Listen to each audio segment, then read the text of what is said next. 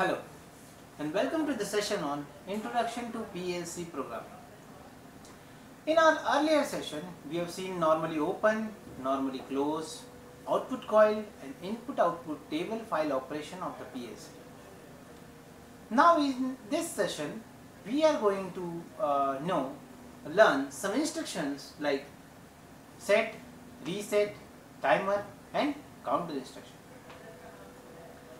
Now what is set instruction? So set is if any rung path passes power, output is energized and remains energized even when no rung path passes power. What it means? I'll tell you. In figure 1 if you see, this is a normal contact, normal input and it is an output. Its output is a normal output. So once you press the button, the output B will be turned on. Once we release the button, the output will be de-energized, means it will be off. But if you see this as a set instruction over here, set it, in figure B, figure 2, you can see that once we give the input as input A, we will press the input, the output will be energized.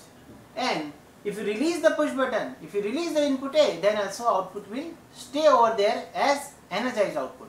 So this is called a set instruction. Now next is reset instruction. So if any rung path passes power, output is de-energized and remains de-energized even when no rung path passes power. It means, if you see over here figure 1, when you press the button, output will be energized, and if you release, the output will be de-energized. Over here, once you have set up the input, in earlier slide you have seen that you have pressed the input and you have set up the output, okay? Then here in this slide you can see figure 2, then once you press the input, the output will be resetted. So it will be de-energized and it will stay de-energized still if you release the push button. Now next is timer instruction. So what is timer? A timer is a special kind of relay that when its coil is energized must wait for a fixed length of time before closing its contact. The waiting time is dependent on the set value, which is called the SV of the timer.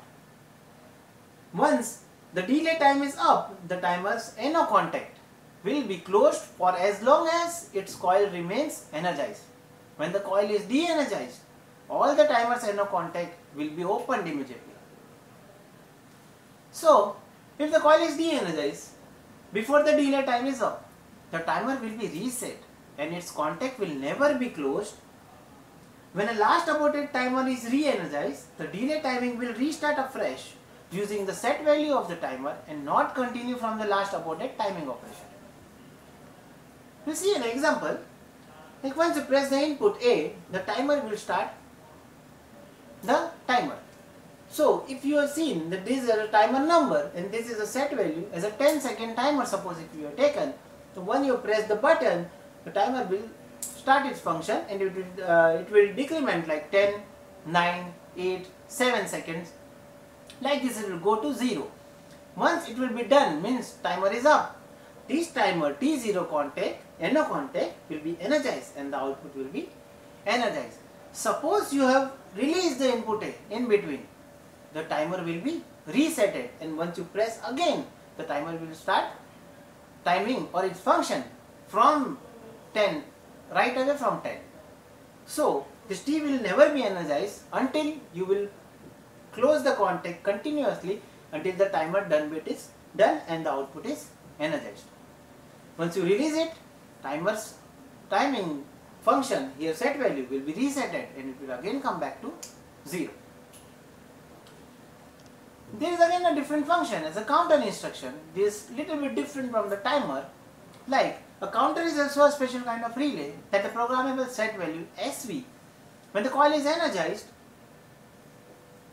for the first time after the reset, it will load the value SV minus 1 into its counter register. From there on, every time the counter coil goes from off to on, the counter decrements its count register value by 1. Now note that the coil must go through off to on status, means you have to continuously press and release. Press and release the button, or if sensor is there, sensor will be sensed, unsensed, sense, unsensed kind of thing. So if the coil remains energized all the time, suppose sensor is sensed continuously, the counter will not decrement.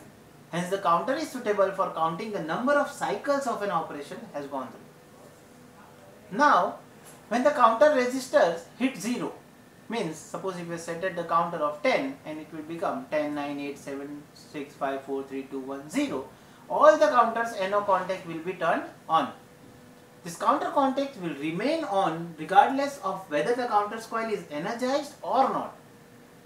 To turn off this contact, you have to reset the counter using a special counter reset function.